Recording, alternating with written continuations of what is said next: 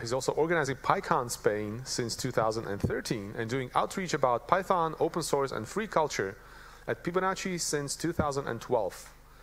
Interested in using technology and programming as tools for a better world and a more diverse and inclusive society. Avid traveler, pizza eater, and 70s hard rock fan.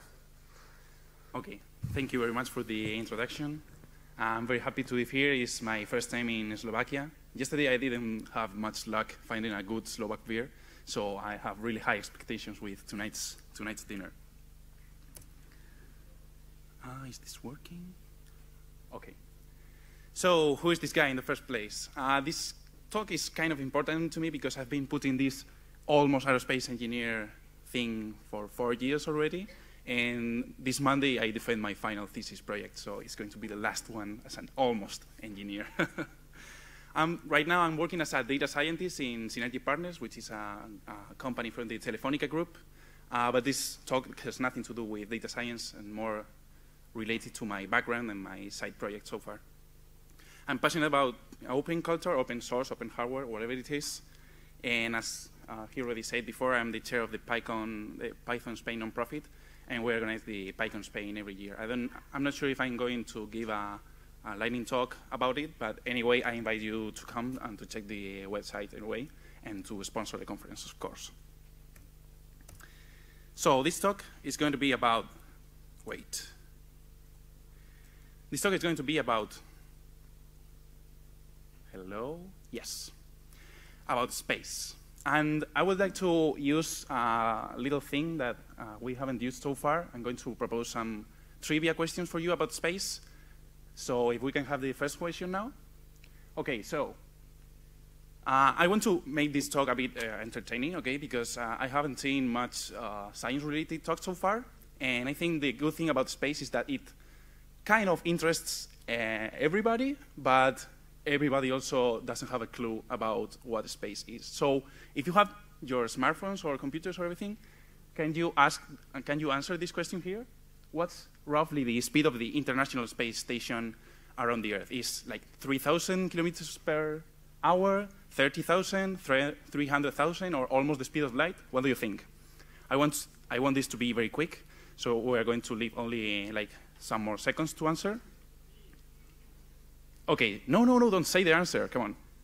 So we close now? Okay, yeah, you got it right. It's like 30,000 kilometers per hour, which is the velocity that takes you from here to Brno in 15 seconds. Okay, think about that for a moment. So, talking about space, you might remember Clark Kent from Superman Returns in this little video over here. And he's wondering what happens if I throw this baseball over here with my super strength as far as I can. So here it goes. And the dog goes behind it like, yeah, but in the end it turns behind like, Superman, what did you do? And that ball hits some random guy in New Zealand or something. So this is more or less what I'm going to talk about. Let's step back and what does this mean? This is a thought experiment that Newton made something like 400 years ago already. So if you are like Superman, and if you are standing in that mountain over there, and you throw the ball strong enough, maybe you can go to the other side of the world to point G over there, and if you throw the ball even faster, then you can start revolving the Earth and never fall. And this is actually what 1,000 spacecraft, including the International Space Station and other things, are doing right now over our heads. They are orbiting and they're always falling, but they never reach the ground because the ground is curving downwards all the time.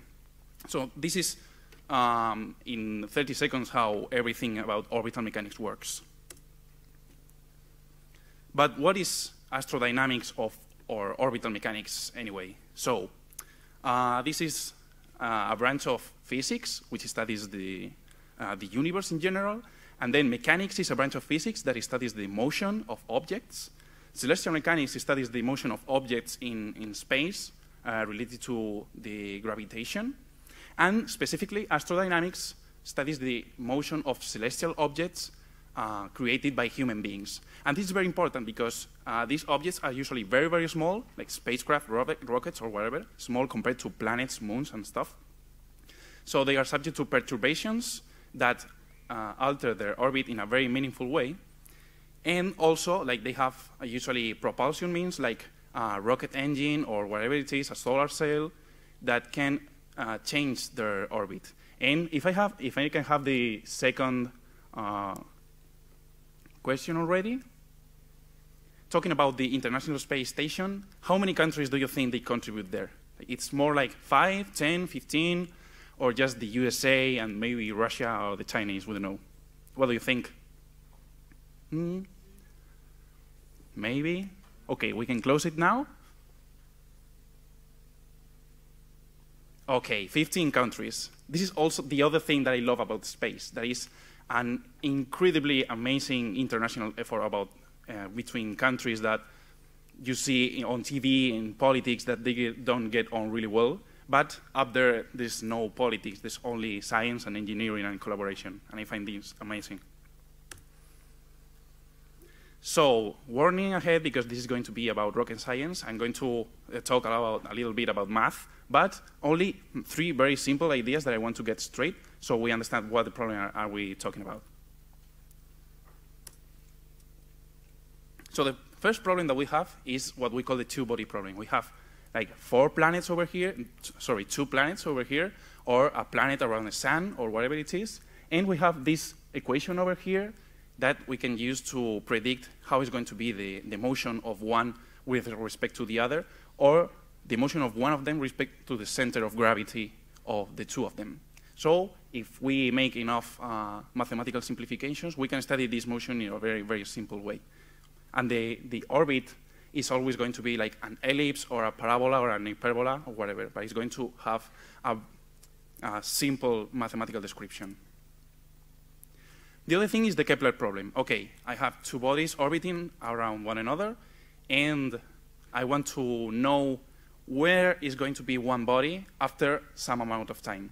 This equation over here, the first one, is arguably the most famous transcendental equation, and for 300 years, every mathematician in Europe was studying it with a passion. And this equation even sparked new fields in mathematics because it's impossible to solve with pen and paper.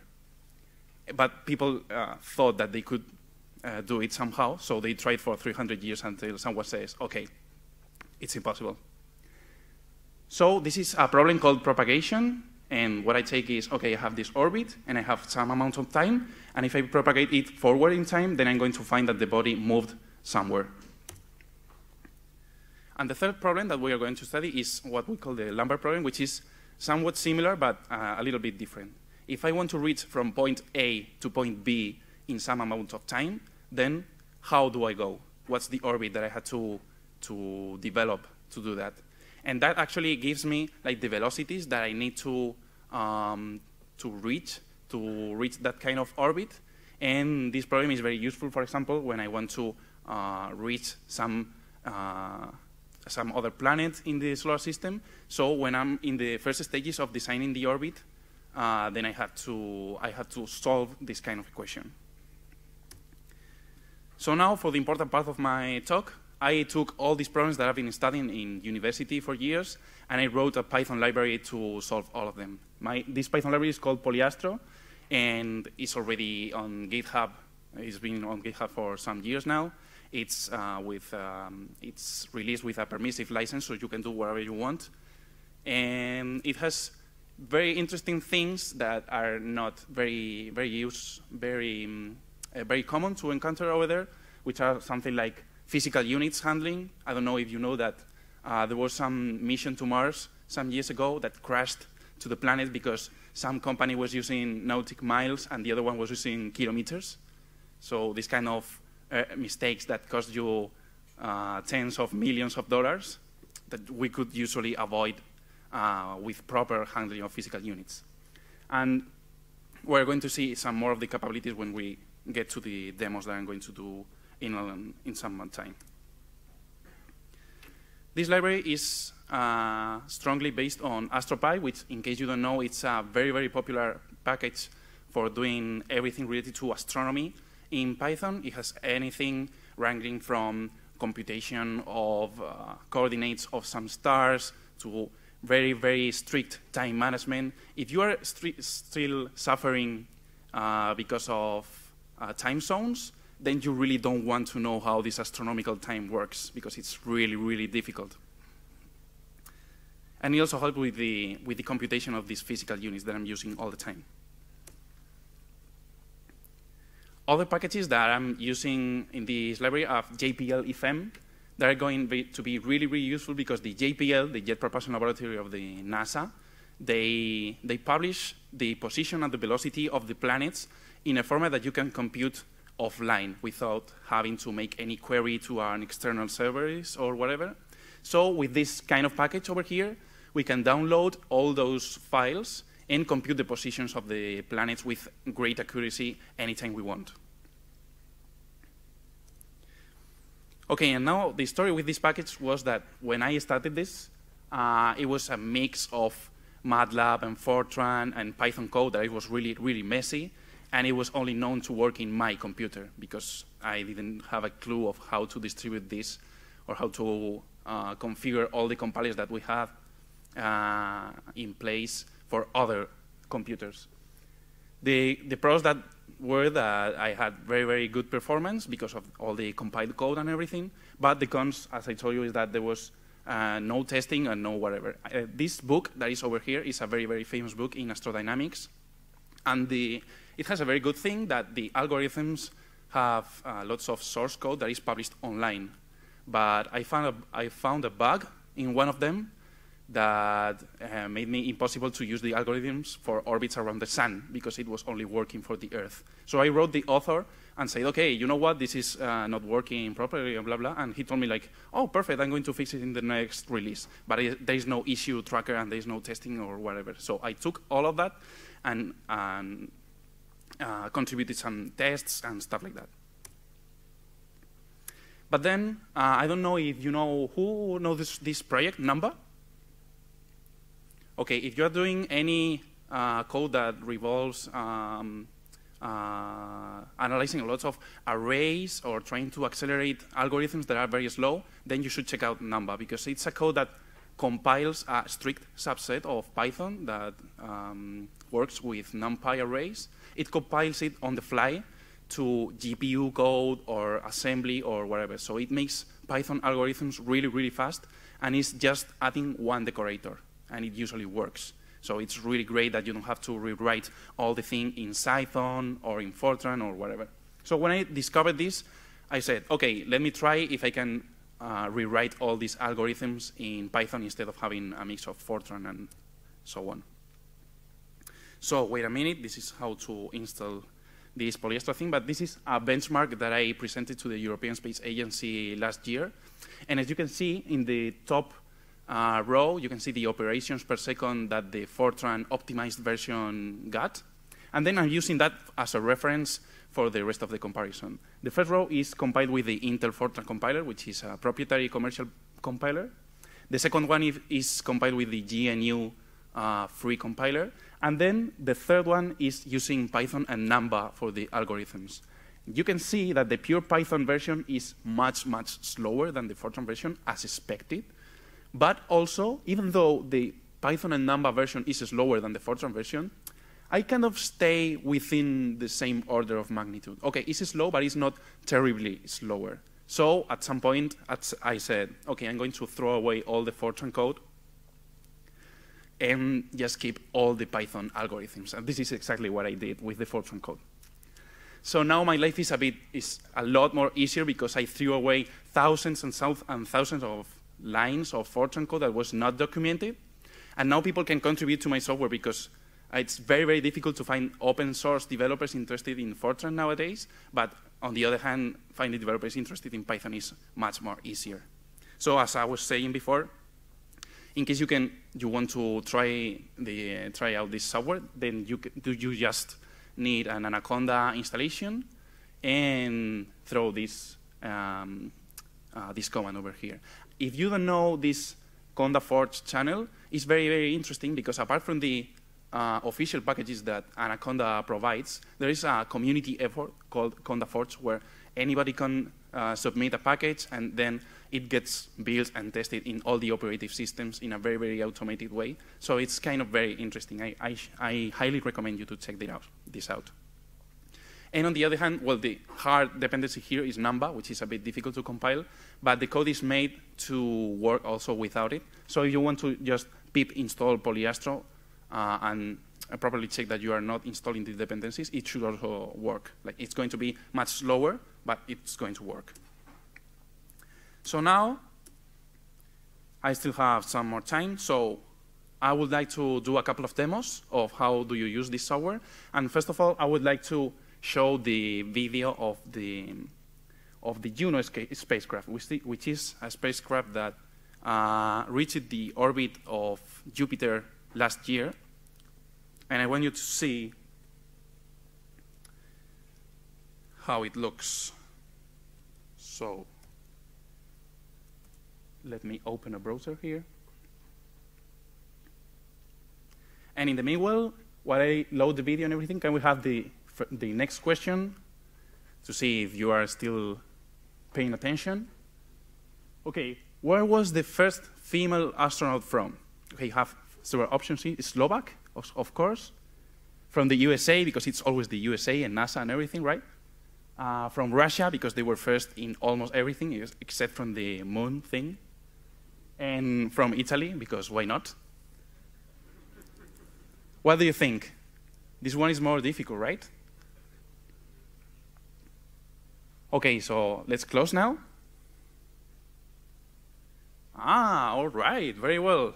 Okay, now I don't remember the name, but it was the anniversary some days ago, and yes, it was from Russia.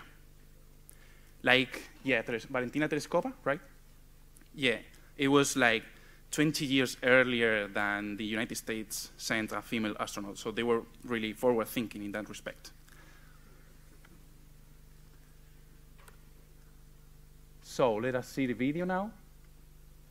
Okay, this is the trajectory of Juno, and I want you to watch this video to more or less understand what's the complexity and the time frame that we manage when we're doing these kind of things. As you can see, we launched from the Earth on August in 2011, and we're going to revolve in a bigger orbit than Mars, but we're not going to reach Jupiter, not yet. So in the middle of the trajectory here, they're going to do a deep space maneuver, which means correcting in some way the trajectory. This was already like 2012. And we are going to go back to the Earth, but not exactly to the same point, because we already corrected the trajectory, but to a very close point. And we are going to use the gravity of the Earth to change slightly the trajectory, and it's going to take another like 4 years or so to reach the orbit of Jupiter. So in all this time, the spacecraft is hibernating, so it's almost switched off. But as you can see, then after some time here, it's already about to reach the orbit of Jupiter. And this is awesome because the maneuver that you saw before about using the gravity of the Earth to change the trajectory, it doesn't cost any fuel whatsoever. So you can use it like for free. The cost is that you have to play cosmic billiards for like 5 years. Okay, there are more interesting trajectories that we can see, but let me just focus on this one and how we can simulate this one with poliastro. So let me open a console over here.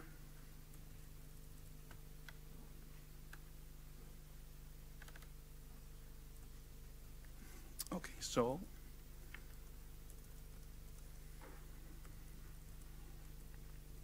who uses Anaconda here? Not many of you. So you are using pip, virtual env, and stuff like that? Okay. Well, this Conda and Anaconda thing, in case you don't know it, it's very closely related to the people that do scientific computing and stuff like that, because SciPy was not that easy to install on Windows, and there are also some dependency problems that these guys fixed. And anyway, if you're doing any PyData related job, like analyzing with pandas, scikit-learn, and stuff like that, I recommend you to check Anaconda because it has some nice features related to this. So, talks. So.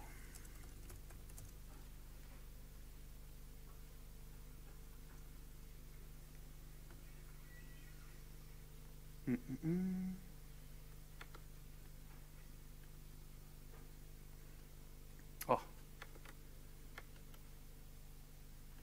Thank you.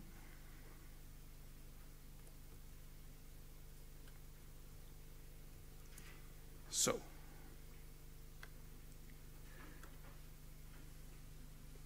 Okay, we've got a couple of notebooks over here. I'm going to do the Jupiter first.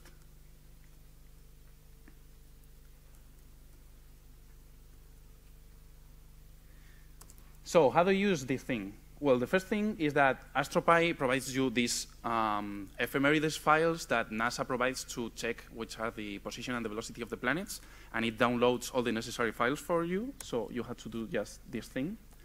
The other thing is that AstroPy provides you some functions to work with astronomical time, so you just specify this in this way, and it handles not only time zones, but also like different time scales, leap seconds, and stuff like that. So now this is how you get the position and the velocity of the Earth, in this case, the date of the launch, which is August the 5th, 2011. So you have here, and as you can see, this is everything properly handled regarding physical units. So you have here the position in kilometers with respect to the sun, and the velocity in kilometers per day. So we do, we create an object that is found in poliastro, which is an orbit. So I already have propagation and everything like that. And I can create the first maneuver, which is the launch from the Earth to the intermediate orbit that we're going to revolve first. I already have these maneuver objects. I went to the official report of the mission and went to see what is exactly the velocity that we are applying at this point. So I get a maneuver, which is a change in the velocity of the spacecraft. Now I can see here that the period of this orbit is going to be a little bit more of 2 years, which means that this intermediate orbit is going to take 2 revolutions and a little bit more of a complete year of the Earth. So I play this intermediate state, and here I have it. This is the orbit of the Earth, and this is the intermediate orbit that I'm going to use before correcting. So I do the same thing. I propagate, which means moving the spacecraft some time. In this case, I'm going to move it like half the period, so to this point over here. And there I'm going to change the trajectory, as we said before. Okay, I do the same thing. And here, I'm using this solution of the Lambert problem that we talked about, because when I'm in this point of the orbit, then I want to return to the Earth in a fixed amount of time. And that's how I get the solution in this case. So I create new orbits to plot them. And if I add all this information to the plot, then this is starting to get a little bit messy. But you can still see that here is the orbit of the Earth. Here is the intermediate orbit. And here we are changing the orbit slightly, and we are coming through this red path to encounter the Earth over here. If we plot the final maneuver to reach Jupiter, then we have this convoluted plot over here, but it says everything we had in the video from NASA that we had before. And in the end, it's this intermediate orbit that we had here. And now I'm using the gravity of the Earth to change the orbit and finally reach Jupiter. And now we're going to plot a different mission that you might already know of, which is the Curiosity rover that landed on Mars some years ago. And I'm going to add a couple of things here that you might find interesting. So this is going to be very similar to what I did before. I'm setting these environment files to find the orbit. And now I'm getting the position and the velocity of the Earth and Mars at the time of both the launch and the arrival to the planet. And then, just for the sake of plotting, I'm going to plot like the trail of the satellite. This code is not really very nice. I'm not very proud of it. So pull requests are welcome. As you might already know, research software almost always sucks. And this is no exception to the rule. I'm doing my best, I promise.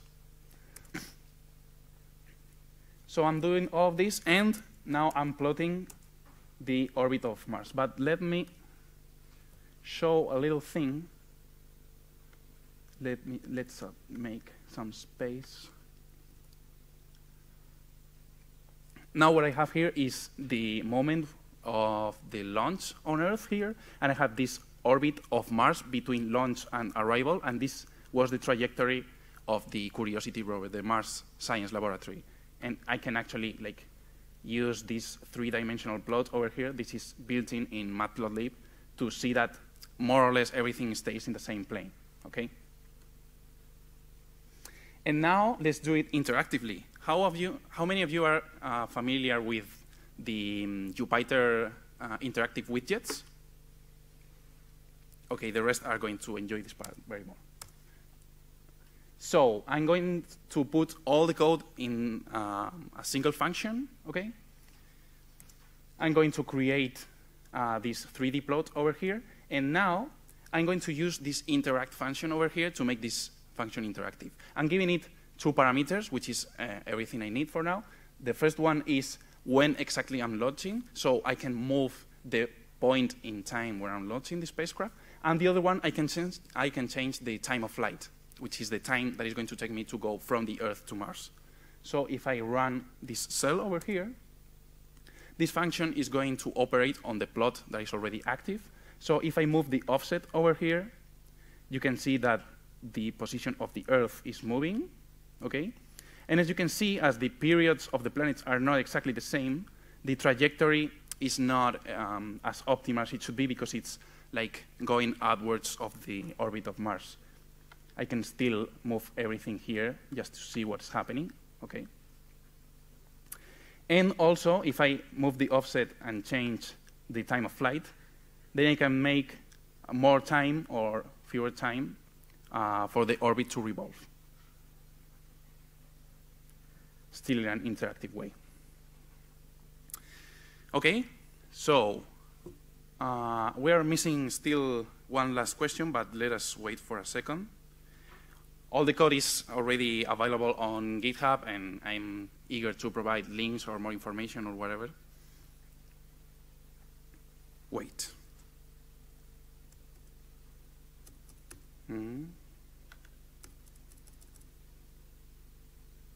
Where am I?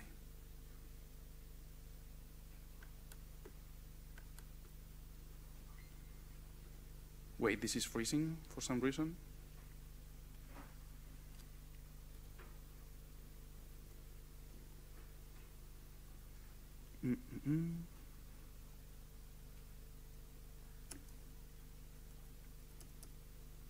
Okay, whatever.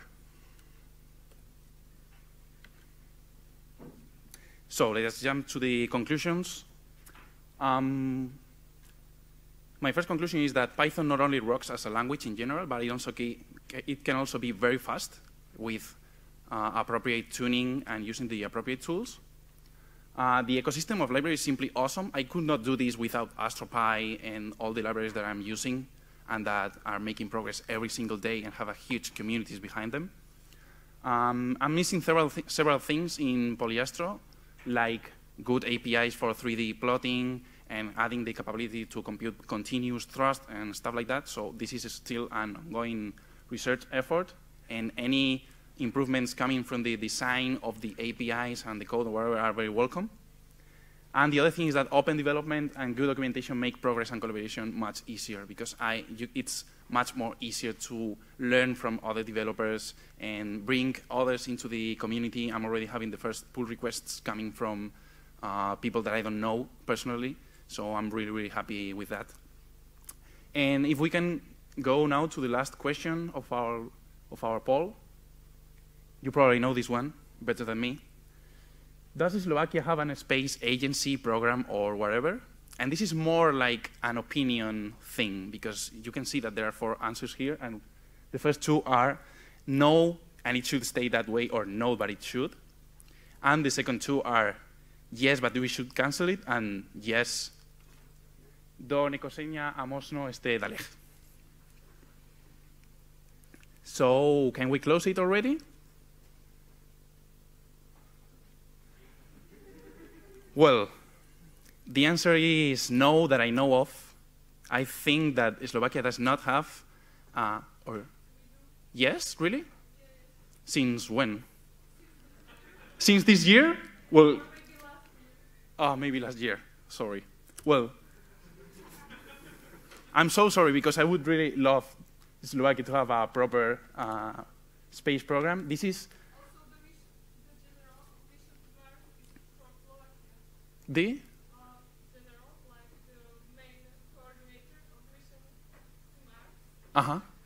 in the European Space Agency, you mean? Or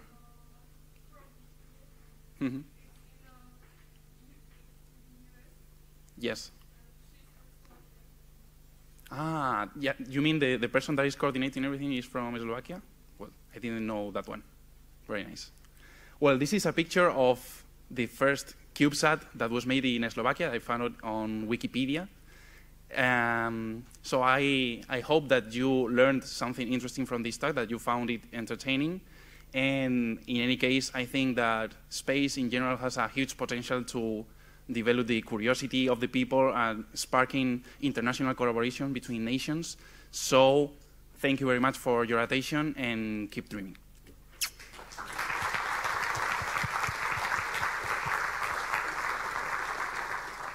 And we have some questions.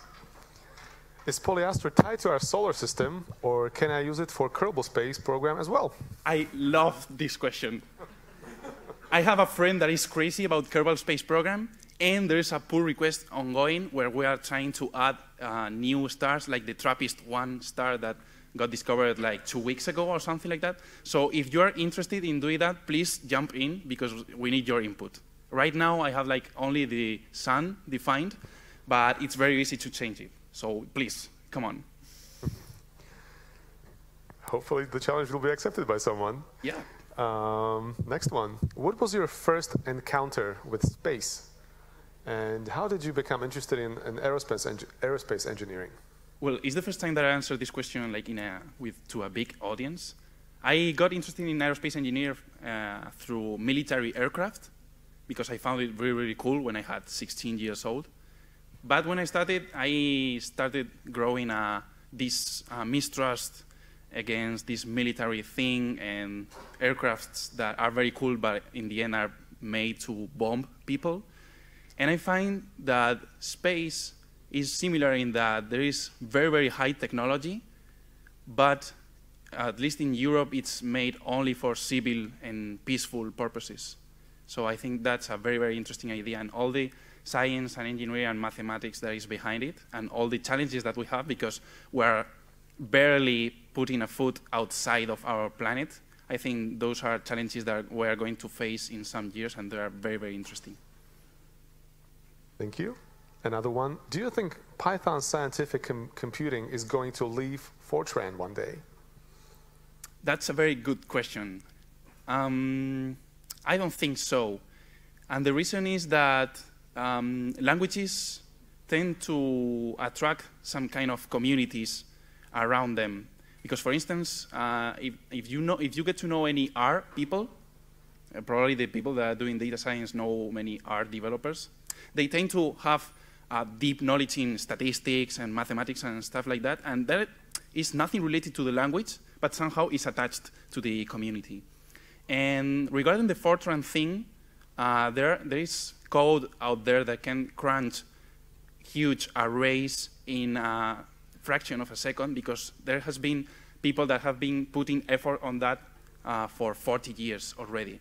And I think that is very, very difficult to mimic in Python. And on the other hand, it's not necessary, because you have bridges between them, and you can use the potential of many different languages in one single API. So FORTRAN forever? Yeah, FORTRAN 77 forever, specifically. Okay. Is it difficult to do the numba optimization? Is it similar to NumPy? How different is it from optimizing via Python? These are very, very good questions. It's different. It's a different approach to NumPy because, for instance, when you are trying to make fast code with NumPy, you tend to use a lot of broadcasting and try to use vectorized operations and try to make NumPy spend most of the computation time on the C level, right? And when you're using Numba, it's like completely the opposite approach because you tend to unroll all the loops and go back to this iterating every element of an array because that is what tends to go fast in Numba. So it's like undoing some things that you do in NumPy. They are trying to make both approaches more similar, but it's not really working that way. Anyway, if you have any function that is using NumPy arrays and NumPy functions, and if you add this single decorator at the top, then automatically it's going to be 1,000 times faster. But if you want to improve a little more, then you have to work through that. And that's all the time we have for questions. Juan Luis, thank you so much for being here. Thank you.